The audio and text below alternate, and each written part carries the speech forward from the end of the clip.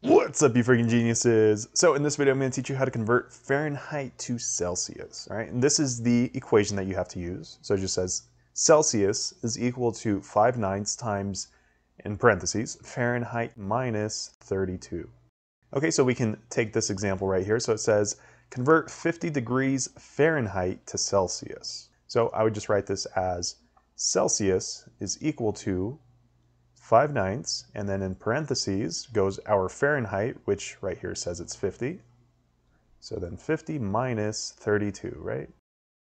All right, so simplifying this, we have C is equal to 5/9, and then in parentheses, 50 minus 32, which is equal to 18. So now here we just have 5/9 times 18. If it helps, you can rewrite this as 5/9 times 18 over 1, okay?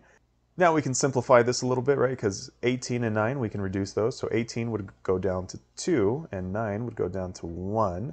Okay, so now multiplying straight across, we would have 5 times 2, which is 10, over 1 times 1, which is 1, right? And then 10 over 1 would just be 10, okay? And remember, this is in Celsius. So this would be 10 degrees Celsius. So 50 degrees Fahrenheit is equal to, it's the same thing as 10 degrees Celsius. So if you found the video helpful, definitely leave a thumbs up down below.